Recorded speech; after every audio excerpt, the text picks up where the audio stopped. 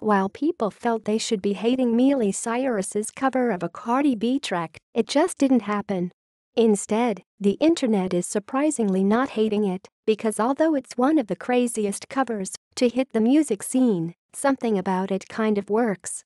In fairness to Miley, the mashup wasn't her decision anyway. Jimmy Fallon gave her the challenge during his latest show and Miley had to run with it, with the house band The Roots providing her pop backing track.